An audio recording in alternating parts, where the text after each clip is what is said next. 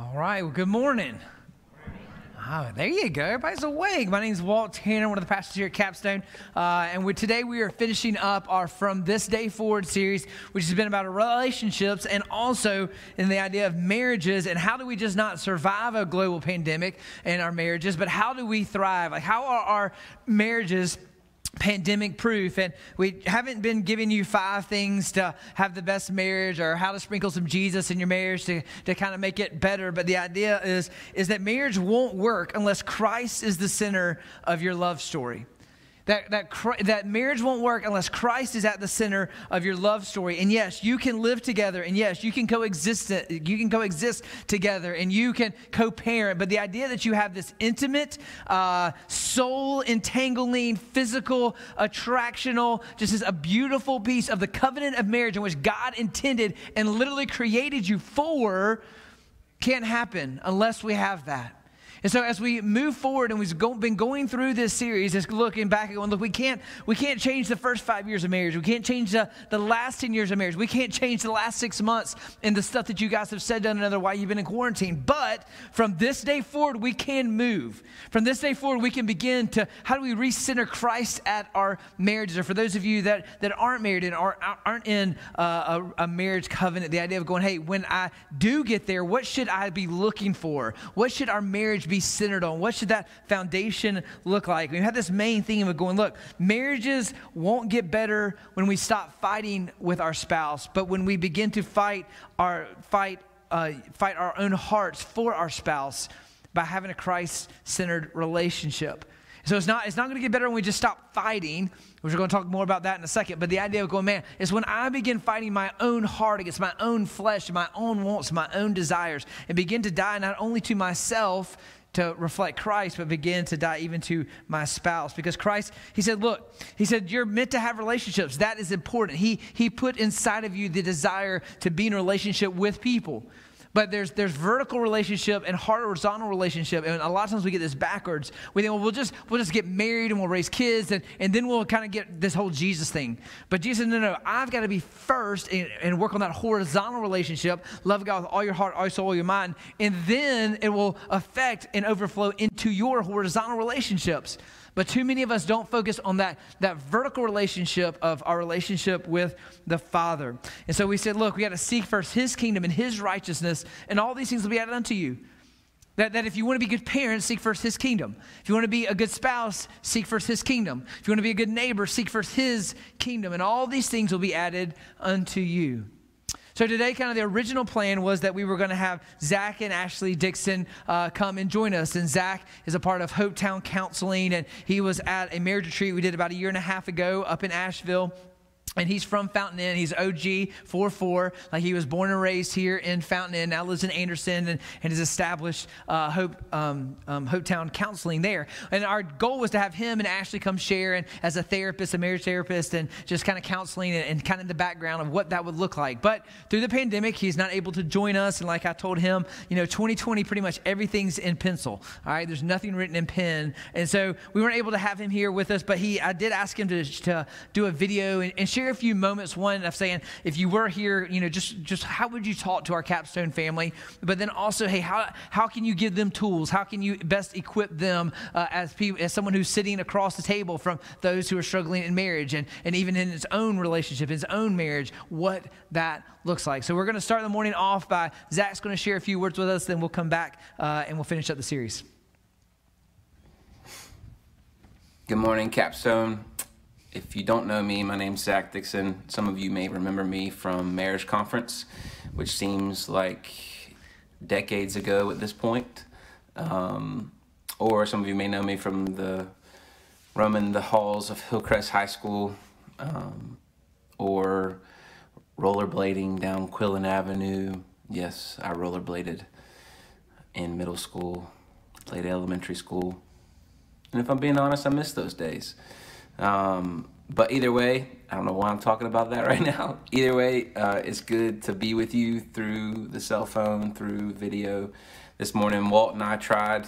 We've been trying to work it out for me to come there, and Chris. And obviously, we didn't know the world was going to lose its mind this year. but this was the best we could do today.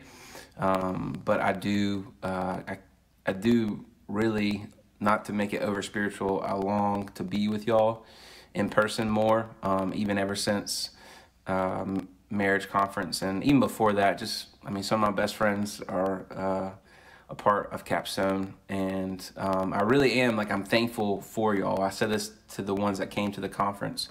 I'm so thankful for y'all, and again, I'm not trying to be hyper spiritual today or overly spiritual, but I wrote down this passage of scripture in Philippians when Paul talks about the church of Philippi, where he talks to them in his letter. It's kind of how I feel. Again, I'm not trying to be uber spiritual, but this is just how I feel about Capstone Church. He says, "Every time I think of you, I thank God. This is because you have taken part with me in spreading the good news from the first day you heard about it. God is the one who began this good work in you, and I am certain that he won't stop before it's complete on the day that Christ returns. You have a special place in my heart," Paul says. Isn't that just sweet? So it is only natural for me to feel the way I do. All of you have helped me in the work God has given me as I defend the good news and tell about it here in jail. God himself knows how much I want to see you. I do. I'd rather see you in person than over the technology, but nonetheless. He knows I care for you in the same way Christ Jesus does. I pray that your love will keep on growing, and you will fully know and understand how to make the right choices. Then you will still be pure and innocent when Christ returns. And until that day, Jesus Christ will keep you busy doing good deeds that bring glory and praise to God. So I say that just to say, to encourage you to keep going. And we are almost, I really feel it in my gut, we are almost through with this pandemic. If we can just get past these next few months, and I know we can, even though I can't find toilet paper again, and I'm really frustrated about that. But really quickly, Walt asked me just to share a quick video or a quick encouragement. He gave me free reign, but I thought it would be good and necessary to talk about conflict. And I know that's what my session was when y'all came to winter conference. So this be a reminder. Paul gave a bunch of reminders, and I need reminders, and so I hope that this is helpful for you. And God knows we have had some conflict in 2020, right? Whether it is an election year, whether it's over politics or wearing a mask or racial upheaval, it has been filled with conflict, a lot of conflict, and it's been exhausting, and to the point where I had to get off social media because I was losing my mind and was going to ruin my witness and all of that. And so,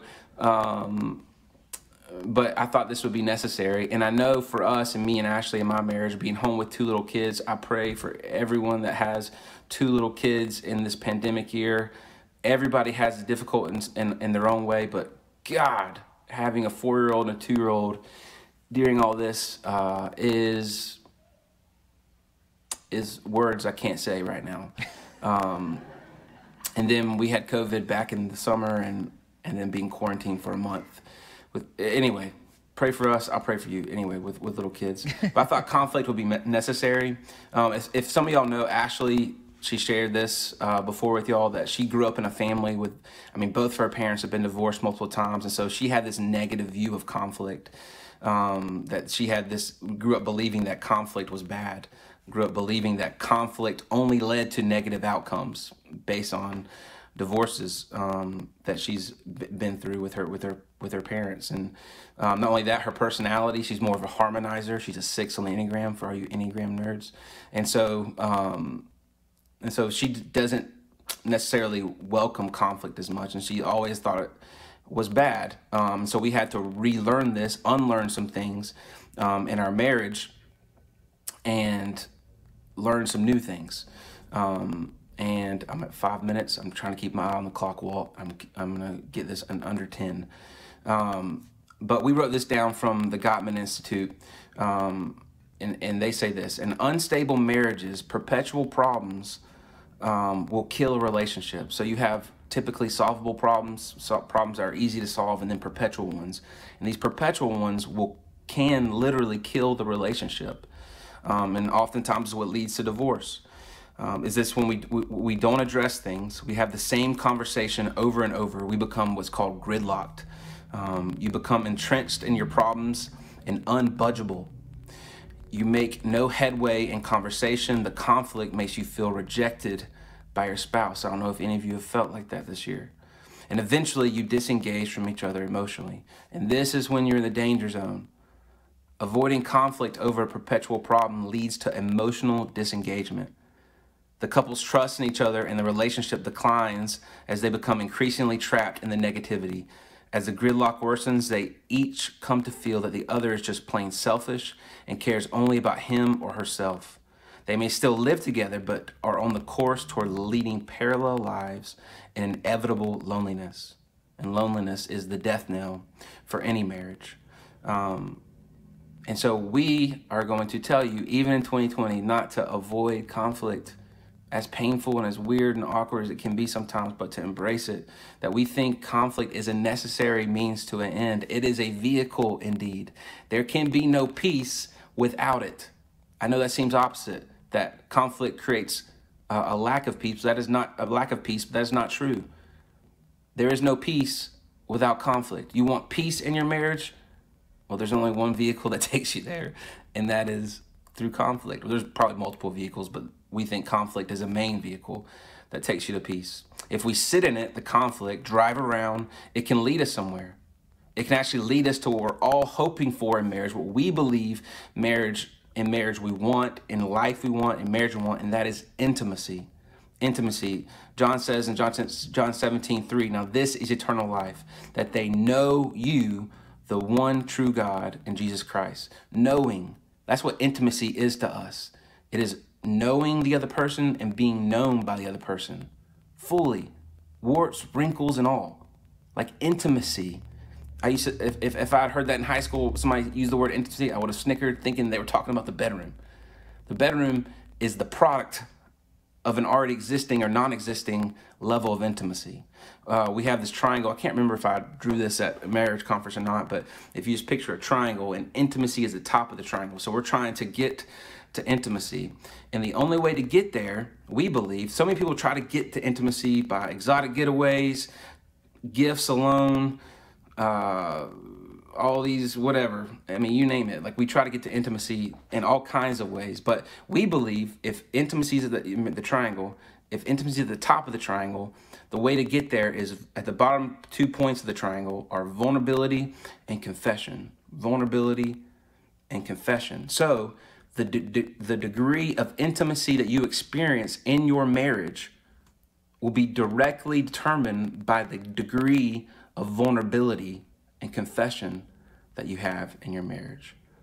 Intimacy cannot happen without an increasing and growing an intense level of vulnerability. So have the mental picture. If intimacy is the destination, conflict is the vehicle that gets us there. It is an extremely vulnerable thing to engage in loving conflict, but it has to happen, y'all. It has to happen. I don't know any more vulnerable. There are not many more vulnerable things that we can do and engage in loving, kind, respectful conflict. And if we want intimacy, which we think that is what we all want, all of us, especially those in relationships, it's going to happen through conflict. Have to happen through conflict, being vulnerable through conflict. So I'm wrapping this up now. Over this holiday season, right? Thanksgiving, Christmas, I hope we're all safe. But over this holiday season, which naturally breeds conflict, right? At least for us, lots of conflict. Let's roll up our sleeves and engage in some conflict. Maybe there's some conflict that you know, even now as I've been talking, that you need to have. Let's do that. If you need to ask some friends to sit in with you to make it healthier and better, do that. If you need to ask a pastor, do that. Ask them. If you need a therapist, ask me or another therapist. I know plenty of good ones. However you do it in love and do it soon. No more delaying. Jesus says that we shouldn't let the sun go down on our anger. I don't think he means the literal sun, because sometimes If we're starting to have conflict at night, the best thing I can do is go to sleep, but re-engage the next day. He means do it soon. Do it soon. Fruit, there's one quote, I don't know who says it, I'm sorry. Fruit doesn't grow on mountaintops. It grows in valleys. Again, thank y'all. I know this was 11 minutes now, Walt. I apologize for it being a little bit longer, but we really do love y'all, and me and Walt and Chris are talking about ways that we can have more of a relationship together more consistently, and I can't wait for those days, and I really think they're going to happen in 2021, and we're excited. I can't wait to see where this goes, but God bless y'all. Y'all stay safe, and happy Thanksgiving, Merry Christmas, and we'll see you soon.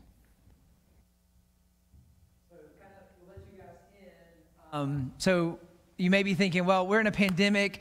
We've obviously kind of put the whole community center edition, kind of what we want to do with that, to the side. And actually, nothing could be further from the truth, is that we're actually pressing forward even harder with the idea that we need to continue to grow. And what we've been doing in 2019 and 2020 is that we are establishing what we're called community anchors. So there's going to be community partners that are going to be a part of that community center. And Hopetown Counseling is one of those. And so in 2021, you're going to be seeing more of Zach, and we've got some other anchors that you're going to be hearing about, because ultimately when we expand or do whatever God calls us that we want to do, that is that we want you to understand that it's just not that we're adding so we have more space on Sunday morning, but it truly is the idea of how can we bring experience of whether it's counseling or whether it's creating spaces for families to hang out, or partnership with DSS or other foster care and adoption agencies. How can we continue to do that? And so we're really excited about 2021 and what that's bringing. So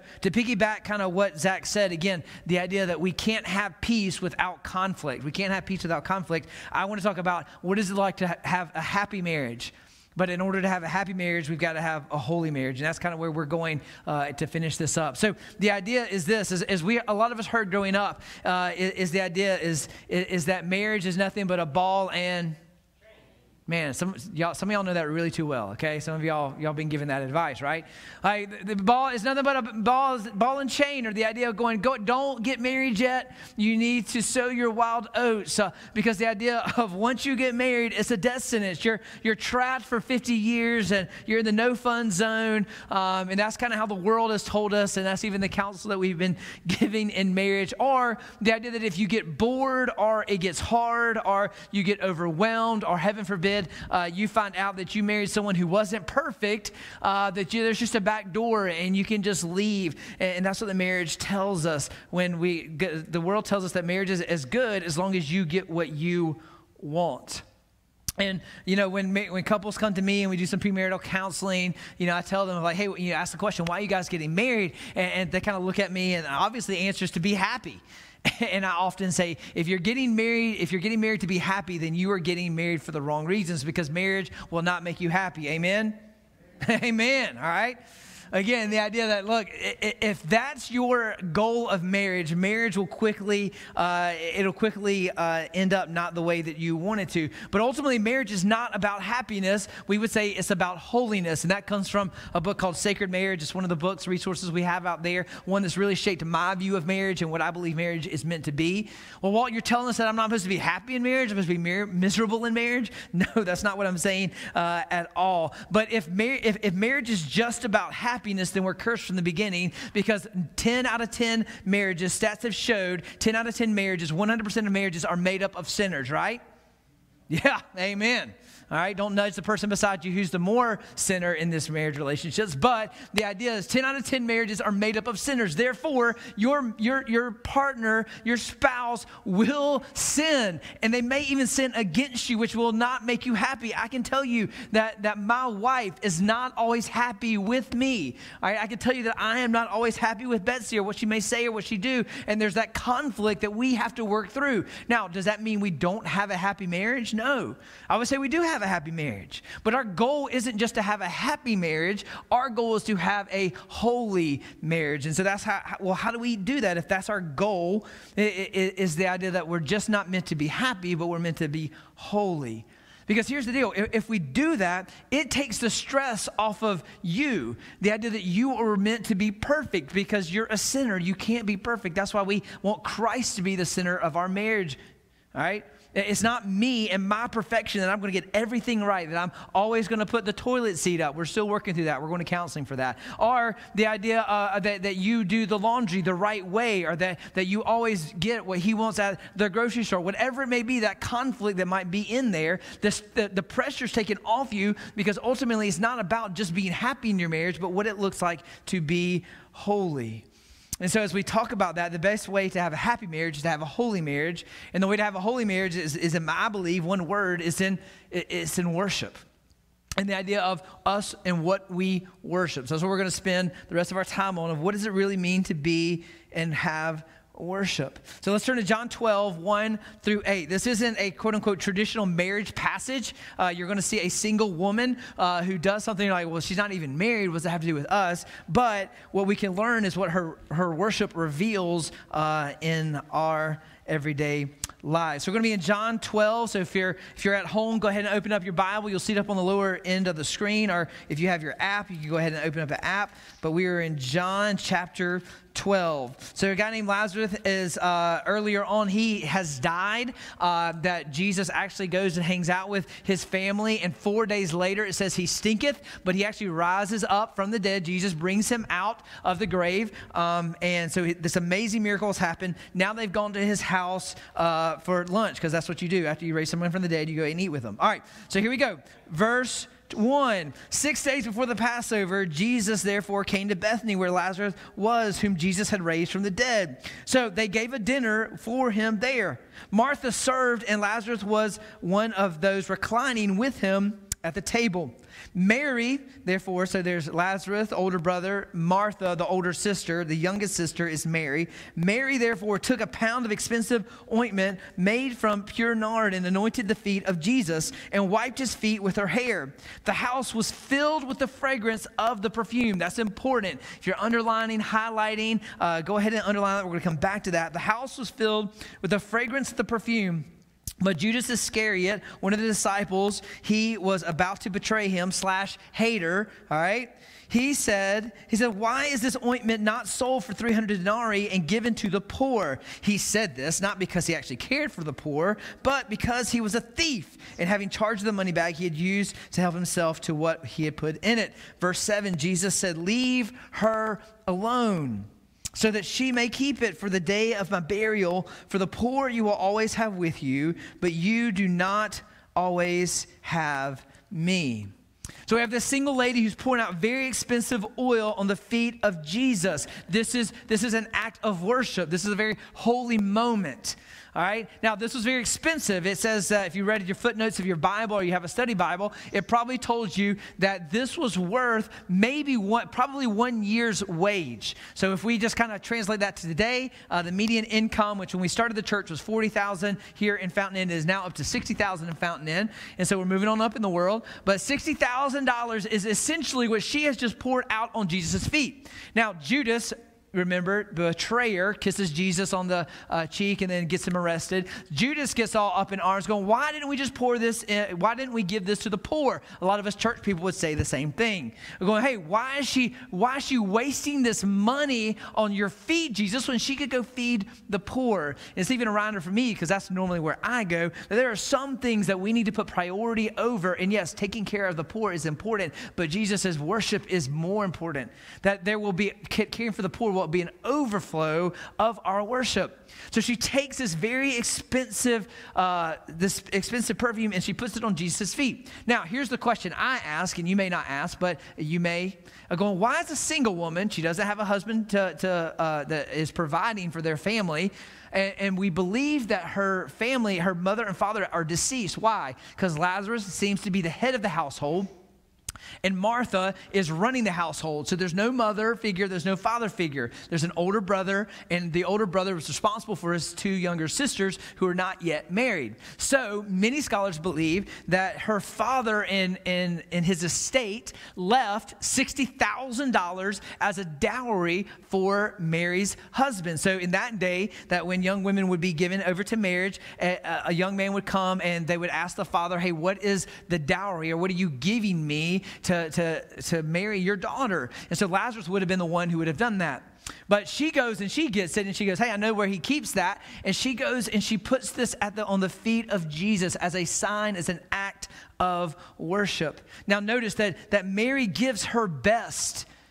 And when we talk about worship, it's not the idea that it's just we're singing songs and praying prayers, but the idea of worship, and this is something when I was a youth pastor and even to my kids, I try to simplify it as best as possible, that I still use today, of worship isn't just singing songs, but worship is making God smile with what you say and what you do, making God smile. So that's what worship is. And so this not only makes the Father smile with this act of worship, of sacrifice, but it also makes Jesus smile as well. And in this action of giving her best, not giving the leftovers, this is important. This indication is that her future husband is not as important as her present Savior. Now, some of you are not married, and some of you are in middle school and high school, maybe in college, or maybe you had a first marriage and you're kind of waiting for that next person. The idea of, if you need to hear this, is that are you worshiping in a way that reveals your present Savior is more important than your future spouse? Because when we worship like that before we get married, we are tilling the ground, and we are creating a strong foundation of marriage, because we're seeking first His kingdom and His righteousness, and then God may send in His timing and His will that person to do life with, to merge our two stories together. But if we wait for that person to go, well, I'll start worshiping Jesus then we're slow. And Jesus says, no, I don't want you to ever slow down. I want you to keep going, and I'm going to send someone with you. So if you're here today and you're like, well, this isn't a marriage series, I'm not married, this is key. That she wasn't married, but she still worshiped with all of her heart, soul, and mind, that vertical relationship. And so she was saying, look, my present Savior is more important than my future husband. And her worship overflow, it says it filled the entire home. The fragrance, remember I told you to circle that, it filled the entire home. So everybody knew what she had done. If we desire a happy marriage, we need to have a holy marriage. And we see that happens throughout Scripture. We go, man, again, holiness is all about walking in worship, making God smile. Making God smile. So let's start here. Let's get applicable. Let's say, hey, what does this mean for my life here, 2020? Let's first ask this question. Is your life making God smile? Are you doing what He created you to do, which, by the way, is to worship Him? Are you making Him smile in your everyday life? Does He look at your life and go, well done and good and faithful servant. Well done with those resources. Well done with that parenting. Well done with that job. Well done with being on that team. Well done. You were reflecting me. You were being, as Scripture says, you're being an ambassador. Well done, good and faithful servant. Making Him smile. Well done in waking up early. Well done in staying up late. Well done in sacrificing, bringing your first fruits to worship. Now, fast forward that into your marriage. Is your marriage, is it attractive? Does God say, man, you are getting it done, that you are reflecting of me to your spouse? And not only that, is it attracted to other people? Do people go, man, I want that marriage? Not because you've got it all figured out, but because there's intimacy, there's confession, there's peace. There's understanding of going, man, they're not perfect, but man, there's a smile on their face. They learn how to handle conflict well. They're generous. They're raising their kids in the way of the Lord. Is your marriage an act of worship? Are people seeing that and they desire that? Are there younger couples who go, man, when I'm 50, I want that. Or when I'm 60, I want that. When I'm 70, I want that in your marriage. So again, are you giving God your leftovers in worship? Another applicable question. You just kind of give, well, when I got some extra time, I'll worship. When I got some extra time, I'll read Scripture. When I get some extra time, I'll go to church. When I get some extra time or extra money, then I'll give to the church. Or are you bringing your first fruit of waking up every single day saying, God, today is your day. I am going to give my first fruit and I'm going to live for you. Today is an act of worship. So what does that look like? Heart, the things that you're processing. So remember, if we don't get those vertical relationships right, then the horizontal will always be off kilter. The horizontal will always be off kilter. And there's no doubt in that room who Mary worshiped. There was no doubt. She obviously didn't worship Lazarus, even though he'd been raised from the dead. She didn't worship her older sister, which she was a workaholic. There was a little tension there, by the way. But the understanding of going, she worshiped Jesus, and everybody knew it. It's one of the things I've been thinking about even this week. It says that the fragrance filled the entire house. So because of her worship, everyone was touched by it. So here's the question I have for you. Are you worshiping in such a way that, one, everybody knows that you love King Jesus first and foremost? We said this earlier, the idea that you should actually love Jesus more than your spouse, and your spouse should know that. And that your kids should know that you love mama and daddy more than them. The number one is King Jesus. Number two is that spouse. Number three can be your kids or whatever else. That they go, you know what? Mama and daddy have been united together, and there's nothing that can separate us apart, even you Rugrats, okay? We love you, Rugrats, and we're going to raise you guys. We're going to raise you in the way of the Lord. But Mama and Daddy was King Jesus. I mean, we're chasing after him together, and you guys are going to go, and there's going to be a time where we're going to send you guys out, and you're going to have your own families, and God's going to unite you. But Mama and Daddy, we're together on this, and we're one team. And the understanding, does everyone know that you love Jesus, number one? But then how does your act of worship affect others? Does it touch other people? And I'll be honest, most of us can say yeah, but it's not positive. Most people are touched by our worship because they be knowing who we cheering for on Saturday. Because we rep the swag, we set aside 4 hours on a Saturday, we set aside hundreds, maybe thousands of dollars. They know the quote-unquote team we worship with all of our heart, with all of our soul, and with all of our minds. They know our hobbies. If it's not a team, it might be a hobby. They know the things or the stuff. They know what we talk about. But why? Because we talk about, there's an overflow of the things that we worship. It's natural. We don't have to force ourselves into conversations about the things we worship. Because inside of us, we were created to actually be great worshipers. The only thing is we normally worship the wrong things. That in our very DNA, God said, I want you to worship me. And so it's built in us to be worshipers.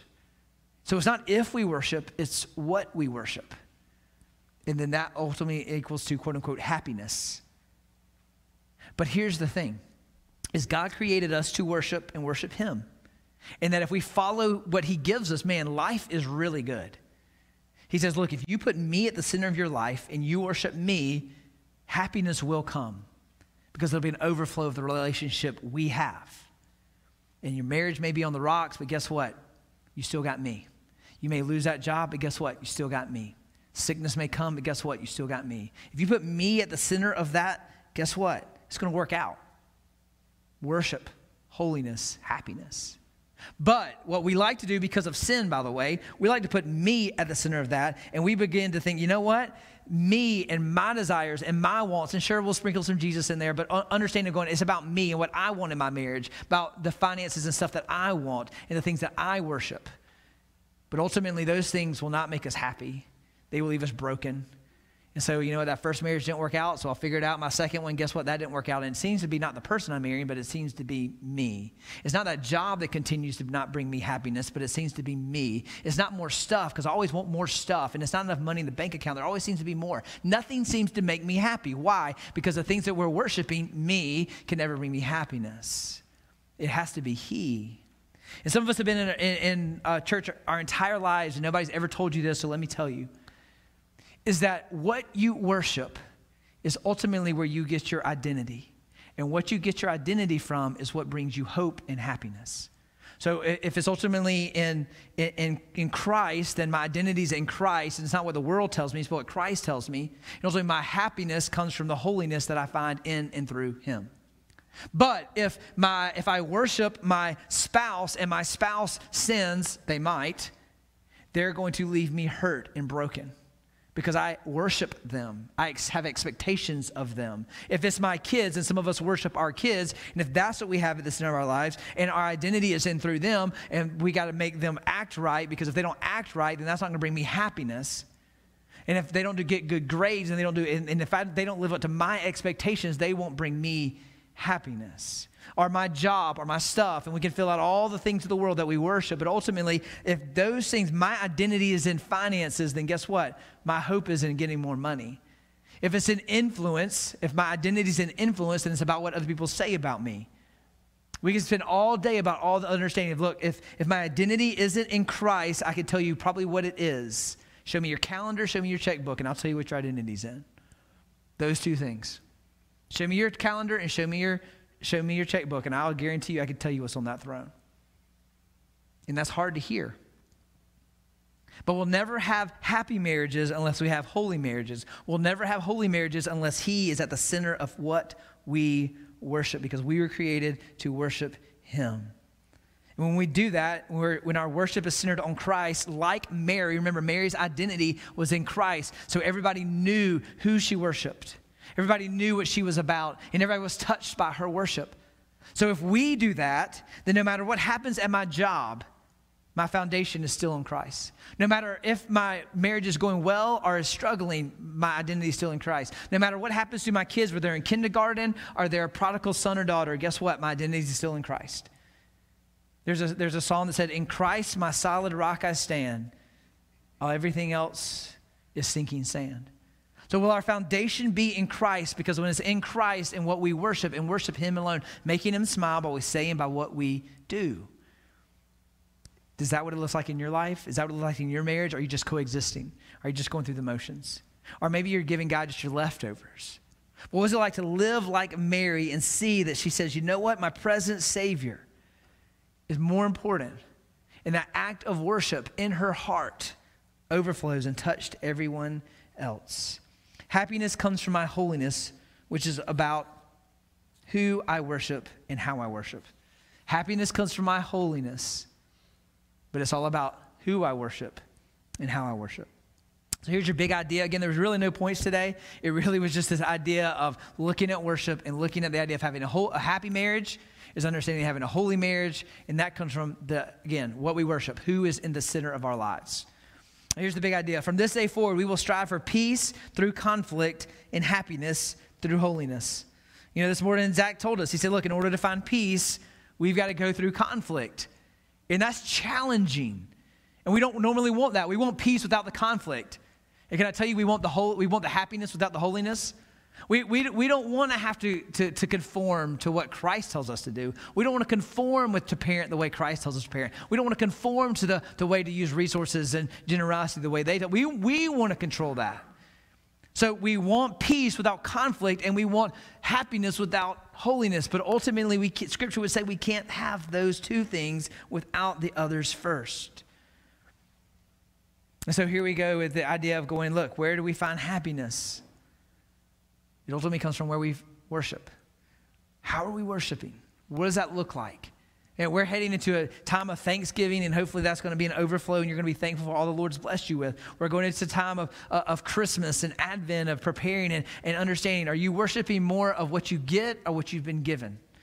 What does it look like for you to worship, even in these holiday seasons? And that's been our hope. Obviously, we haven't been able to fix everyone's marriage in 4 weeks, but hopefully we've given you a little bit of hope. And your hope isn't in your spouse, it's in Jesus. Hopefully we've given you some tools, and understand the tools aren't on the shelf of Barnes & Noble, but it's in Scripture.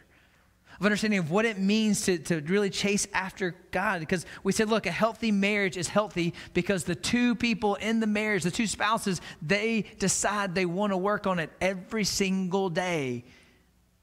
They want to avoid conflict to find peace. They want to avoid holiness in order to find happiness. But they say, hey, we want to run into that. And the idea they're going to seek first His kingdom and His righteousness. Matthew 6:33, we encourage you to go back and memorize that. Seek first His kingdom and His righteousness, and all these things will be added unto you. Verse 34, therefore don't worry about tomorrow. Don't worry about that future husband, because you know what? Right now my present Savior is more important. Or the idea that we're going to weed out the things that are choking out the life in our marriage, and we're going to plant the seeds of the Spirit, love, joy, peace, patience, kindness, goodness, faithfulness, gentleness, and self-control. That's what a marriage should look like. They're full of humility and sacrifice and service. Or the idea that, look, the understanding that we're going to trust one another. We're going to have follow through, our yes be yes and our no be no. We're going to have humility, not pride, when we go into our marriage. And we just don't want a normal marriage, because yes, you can have a quote unquote normal marriage, which stats would show that 50% actually do end in divorce. And even in the pandemic right now, we're seeing a rise of 30% on top of that file for divorce, because they're not dealing with the issues. And our prayer is that we don't have quote unquote normal marriages here.